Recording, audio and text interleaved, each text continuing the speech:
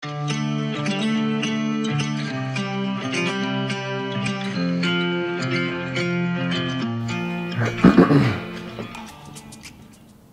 up, my friends? Ryan Van Duzer here with a little video about all the gear I used on the BajaDivide. Now, this is specific to that route, but I'm thinking 90% of this stuff would be good for essentially any bike packing trip. If you want to watch my videos, I made an entire series. I will link those below.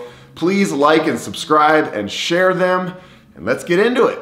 Okay, now, pay attention. I'm only gonna do this once.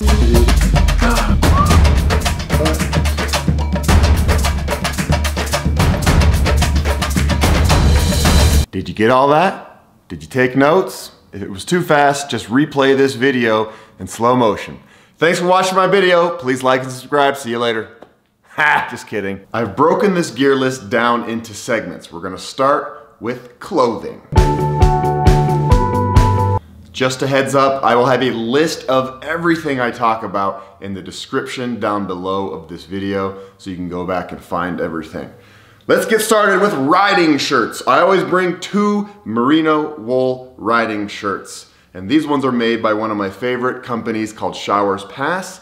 Why do I love merino wool? Because it doesn't stink like a lot of that plasticky synthetic material. You can wear this for days on end, and you're not gonna offend anybody with your stench, which is important. 1 pair of riding shorts. These ones are made by another Boulder brand called 11 Pine. My buddy Jeff started this company not long ago. The material is really nice, and my favorite part is you can zip up the side of the shorts so you can make them tight, and then you can make them loose. Ta-da! 1 pair of padded liners, and these are crucial. These things save your butt from getting destroyed because the BajaDivide is so bumpy. You want a little bit of padding between you and the bike seat.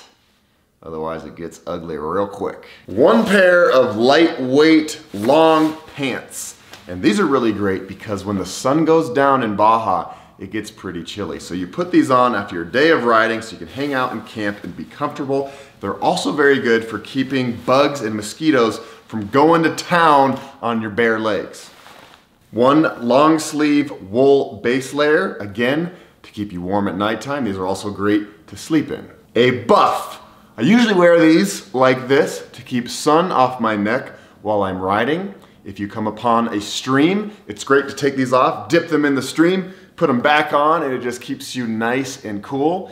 And at nighttime, I put them up to here when I'm in camp so I can look like Rambo. Arm sleeves, I love these because they keep sun off my arms, protects me. I don't need to wear sunscreen when I have these on. And again, you can drip water on them and it keeps your arms nice and cool. A lightweight down jacket. These things weigh almost nothing, but they add a lot of warmth for nighttime. And as an added bonus, when you get ready for bed, you take off your jacket, you crunch it all up like this and make a little pillow, and it's really nice to sleep on. Well, I know you're probably thinking right now, well, Ryan, what about socks? Well, let's talk about socks. Again, merino wool. These ones are Smartwool. They're great. They don't stink like crazy like those plasticky synthetic socks. And at nighttime, they're nice and cozy and warm. I bring 2 pairs of these. Riding shoes. These ones are flat. As you will see, there is no SPD. I'm not clipping into my pedals. Baja is just so rough, you're constantly taking your foot on and off and on and off because the terrain is just so gnarly. So I like the freedom of just having flat shoes, and they're pretty comfy.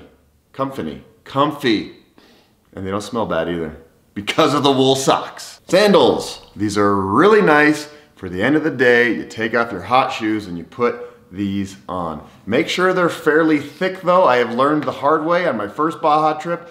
I had really thin sandals and there's so many thorns on the ground that goes right through and it pokes you in the foot and it hurts. Gloves. These are really nice. There's a little bit of padding so it gives your hands a break. Like I said, Baja is so rough, it's like a little bit of suspension right here. These are also very good if you do happen to fall off your bike. Let's say you go head over your handlebars. It's nice to have these on so when you Superman on the ground, you don't tear your hands up as bad as you would as if you didn't have any gloves on. I have scars I learned the hard way. Helmet, duh. Sunglasses. The sun is so bright and powerful, you really want to protect those ojos. There's your Spanish vocabulary word of the day. Ojos means eyes. Underwear. Woo-wee! I only bring one pair of underwear because I only wear these at nighttime after I take off my riding shorts, and I'm a boxer briefs kind of guy. What kind of guy or gal are you? So here it all is, and it packs down really nice and small, and it doesn't weigh much, and that is key because you don't have a lot of room on your bike to bring 5 pairs of this and 6 pairs of that. You can easily wash clothes in streams, or if you stay in a hotel every few days, you can wash stuff in the sink, or however you want to do it. Yeah, and that's all I got to say about that. Let's move on. Yay, camping gear! Camping gear is a lot of fun. And this one right here is, can you take a guess? It's a bag of beans! Just kidding. It is my tent. It's a new tent. It's the Big Agnes Fly Creek, and it is specific to bike packing. You'll see the poles fold down really nice, so you can put this on your handlebars. Even if you have drop bars, you can put this between the 2 drops. This tent is plenty big. This is the 2-person one, even though I'm only 1 person. I like to have a little extra room. It only weighs about 3 pounds. It's really easy to put up and take down, and it seems pretty durable. I've used this about 30 nights, and it's in tip-top condition. It's nice. This bag right here is waterproof too. That is cool. I'm glad to see that brands are specifically making camping gear geared toward bike packers. Check out this sleeping pad. It is tiny and it weighs nothing. It is the Thermarest Neo Air Uber Light. Uber in German means super duper extra light. Actually, I don't think it means that. But this thing is great. Unfortunately, because it is so light, it's pretty thin. And I popped this on my first night out in Baja. Luckily, it has a patch kit, so I patched it back up. What's that? You want to see this all blown up? Okay. Here it is. I feel like if I put a string on it, it would just float in the air like a balloon. This thing is really light, but it's also pretty darn comfortable. Olé! A nice, lightweight camp towel is great if you happen to be camped near water and you jump in. It's nice to dry off. These are great, and they are wet wipes. And I've never traveled with wet wipes before I met John and Mira, and John taught me about this. So, wet wipes are great because at the end of the day, if you don't have water to jump into, you can wipe all the salty stuff off, do this, do that, get yourself pretty clean, and then you save those, and the next morning when you wake up and you have to do a little duty or a dookie or whatever you call it in your country, you can use this as toilet paper. Pretty good idea, huh? Thanks, John and Mira. I miss Mira. You're so cute. You are so cute. This is my sleeping bag, and it's actually not a sleeping bag. It's technically a quilt. It doesn't zip up. And something like this is great for Baja where it's fairly warm. This one goes down to 32 degrees Fahrenheit, 0 degrees Celsius, and it packs down really, really small. And I will show you what it looks like. Check it out. It's tiny. It's freaking tiny. And it doesn't weigh much. I don't know exactly how much it weighs, but it's not much. Look into the light. This is really cool. It's a Lucy light. It's solar powered, and this is great to have around camp. You can hang it up in trees or something, and it's a nice lantern. And when you're done, you just squeeze it down, and it packs quite nicely. Headlamps are also nice for just making food, spreading out beans, making that perfect burrito. You see this thing right here? This is the Garmin InReach, and I'm not showing it to you in real life because I was borrowing it from a friend and I had to give it back. But I can't believe I haven't traveled with one of these before. So if you have a family member or a friend who's really worried about you when you go on these adventures, this is great because these work anywhere in the world, even when there's no cell phone reception, and you can send them a little message every night that says, hey, I had a great day, I'm A-okay, you don't need to worry about me. And so every single night I sent one of these little texts to my mom, and it was really nice because she could go to bed and not worry about her little boy. I'm not even that little anymore, but she still worries. She's a mama. Also, if you really do get yourself into some trouble, there is an SOS button on this thing. You push it and it alerts the local authorities and they come and save you. It's pretty incredible. They're expensive and there's a monthly fee you have to pay, but hey, safety first, right? I put all of my toiletries into a little bag like this. Things that I always have on hand: sunscreen, this is essential, ibuprofen for when those legs and those butts get sore, obviously a toothbrush because I know you're going to be doing a lot of making out when you're on a bikepacking trip, and some neosporin if you happen to get a cut or something. Here it is. You were wondering when it was going to show up, and here it is. My shaver. I've been using an electric shaver pretty much every day ever since I started getting little bits of facial hair when I was like 13 or 14 years old. I just like having a smooth face. It's easier to put sunscreen on.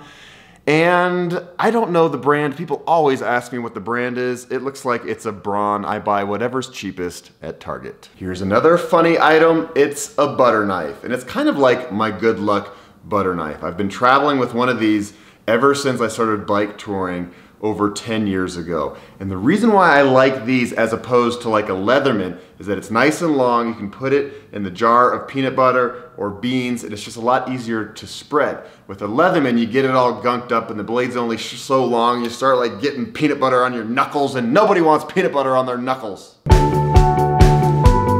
This is my absolute favorite multi-tool. It's made by CrankBrothers. It has all the Allen keys you'll ever need. It has a Phillips head, and it has a chain tool in case you break your chain. CO2 cartridges. You pretty much have to ride tubeless in Baja because there's just so many thorns. If you had tubes in there, you'd get flats every single day. That sealant in there really does a great job. But if you happen to like pop your tire full on and lose all air pressure, you pretty much can't pump it up hard enough, fast enough to get it to seal. So you need one of these to fill it right away. If you're out of CO2 cartridges or for some reason it's not working, I always bring an extra tube.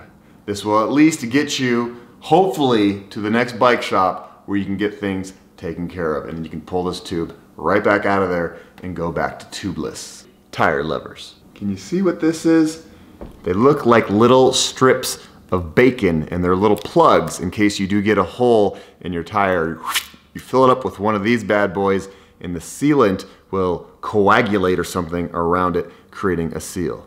Coagulate. I haven't used that word in a long time, and I'm glad I just did. One extra bottle of tire sealant. You're gonna want this. If you happen to get a flat and you lose a lot of your sealant, you're gonna wanna add some more in. This stuff, I'm pretty sure it's magic. You wanna know how many flats I've gotten in Baja due to thorns? 0, and it's all because of this.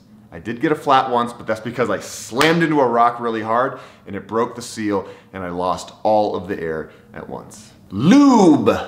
Not that kind of lube. This is for your chain. This is a dry lube, which is what you need in Baja. Your chain is gonna get caked with dust over and over and over throughout the day, so you're gonna use this a lot. So put it in a place on your bike that's easy to get to. Don't forget me! I know I was just ripping on Leathermans, but I do bring one. I don't use these for spreading peanut butter or beans. I use it for pretty much everything else. It is nice to have a knife blade or pliers or anything else in here in a pinch. You absolutely need a good pump. This one is my favorite. It's the Lezyne, and it kind of acts as a floor pump. You put this down, you put your foot here, and you can pump like crazy. Those teeny little pumps just take forever. I really like it, even though it's bigger. I do like it. And you want one of these not only if you get a flat, but because you're probably gonna be playing with your air pressure quite a bit in Baja. Some days you're gonna be on some roads that are just washboard and really rough, and you're gonna wanna take some pressure out of your tires so you have a smoother ride. Then you might hit a road every now and then like pavement, you pump it back up so they're nice and hard. This is key. Also, I always wrap my pumps with lots of duct tape. Duct tape comes in very handy, as you all know. So where are you gonna put all of that stuff that I've been talking about?